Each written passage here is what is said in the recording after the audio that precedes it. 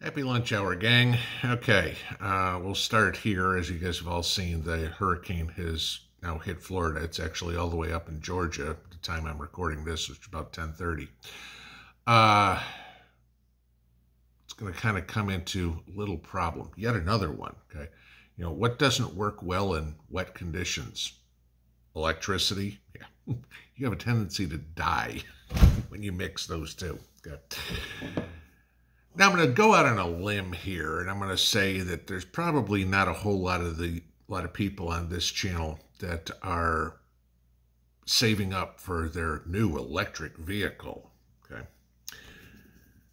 but I'm going to give you some information here that might be important. Okay, you know, it's pretty interesting when the left is starting to eat its own, and there was an interesting piece that CNBC put out about how electric vehicles aren't the future. Okay, CNBC, okay, you know, NBC. It's funny, the research they used was from Deutsche Bank, S&P Global Commodity Insights, and the World Economic Forum, and said it's not feasible.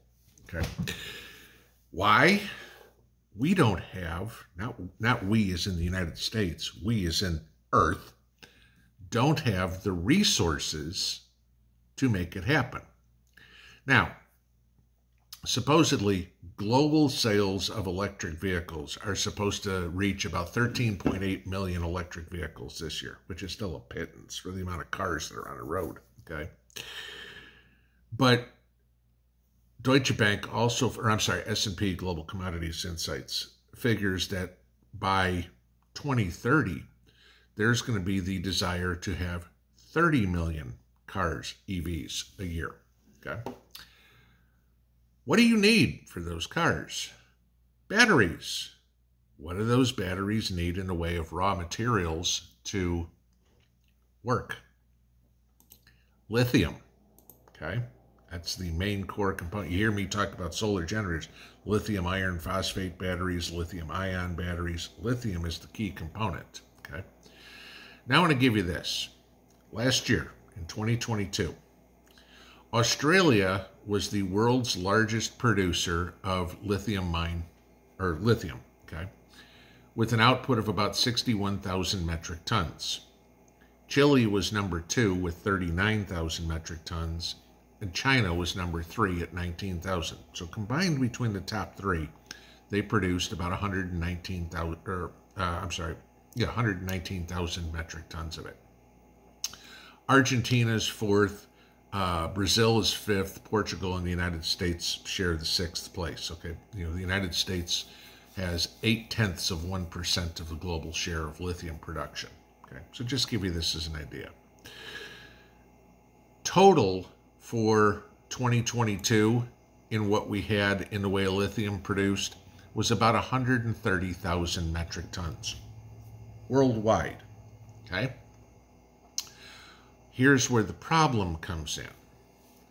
According to Deutsche Bank, next year we will have a deficit of what is needed, or what is requested, let's put it that way, to run these EVs, okay, to make these batteries. We will have a deficit of somewhere between 40 and 60,000 metric tons of lithium.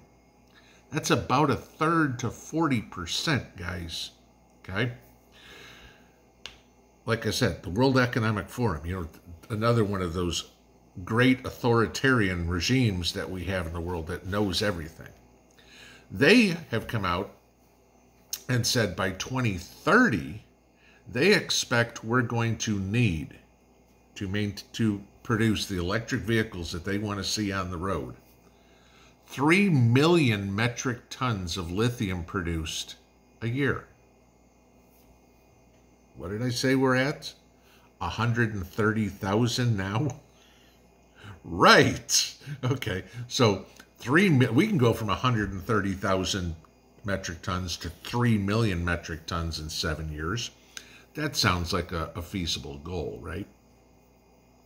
So this is what I'm saying, is if there aren't enough, or there isn't enough lithium to produce all these batteries for all these EVs, or to replace them when they wear out, what are they going to do? How are they going to come up with more electric batteries? In other words, don't get rid of your gas-fueled car. Again, not that any of you guys probably are planning on doing it. Okay. So this in itself tells you what the problem is that they have no answer for. They can't just, well, you know what, we'll just make more. It doesn't work that way. Okay, this has got to be mined, and again, we can go into the old joke. How are they mining it? They got to move 90,000 metric tons of earth with diesel-powered equipment to mine the metric ton of lithium. Okay, so again, it's certainly not green.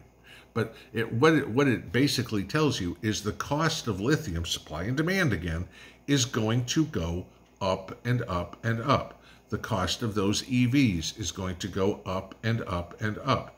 If they expect that we're going to have 30 million people wanting an EV by 2030, and we need 3 million metric tons of lithium to do it, we have a problem if we're only producing 130,000 metric tons. Okay. So how does this affect you and me? Well, what's one of the things that I talk about, a lot of other channels talk about, is your battery backup system that you're going to have, which, if you want electricity, you're probably going to need. Okay, I mean, even if it's just a power outage. Tell me how many people in Florida, how many people in Georgia today are going, damn, you know what? It might be a good idea if we have a generator, right? As of right now, let's see if I can find this out. As of right now, we are talking about Florida having 268,000 people without power. Georgia's at about 20,000. So we're just short of 300,000 people from the hurricane without power right now. I'm betting there's a few of those that wish they had a generator. I'm betting there's a lot of them that probably have gas generators. Again, after everything that happened with Citgo and putting diesel in the gas fuel tanks, yeah, well, maybe those gas generators ain't working too well. So we get back into the solar generators. So what is going to happen? Right now, and you guys know because we've been doing stuff with solar generators for a couple of years, the price of solar generators has been coming down, which is good. Okay. You're going to expect to see the price of them go back up, or the availability of them to disappear. Okay, again, supply and demand. If there's less lithium, there's going to be less solar generators, which means there's going to be, if there's the same amount of demand, the price has to go up. If the demand goes up, then the price goes up even more. So it behooves you to get your solution for your power as soon as possible, because the prices don't look like they're coming down much more anytime soon, and in fact going the exact opposite way. Now, could you get a gas generator? Absolutely. Okay, and I highly suggest everybody have a fuel, whatever it is, whether it's a gas generator, a diesel generator, a propane generator, whatever.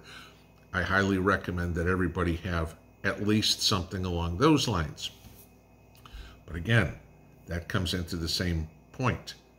As gas gets more expensive, as propane gets more expensive, et cetera, you start seeing that your outlay of your hard-earned dollars, or hard-earned whatever it's going to be here over the next few years, okay, is going to be more and more and more to get power to your house.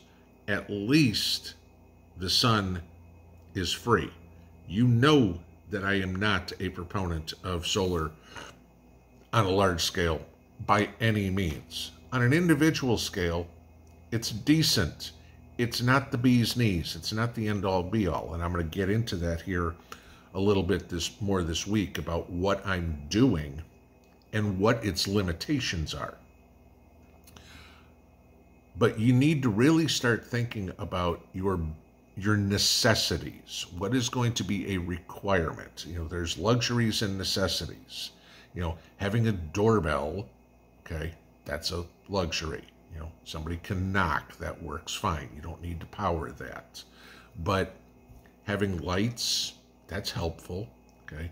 Having a way to cook or stay warm or stay cool or whatever, those get closer to necessities, okay? You know, air conditioning is still somewhat of a luxury, but, you know, a fan at a minimum, that's probably the bare bones you want to go. But again, when the left starts eating their own, and when you have CNBC and Deutsche Bank and S&P coming up and saying, you know what? The EV craze is doomed. You know, maybe that information will get to the White House, and Joe can put it as number 8,462,307 things he has failed in his presidency. Pinball out.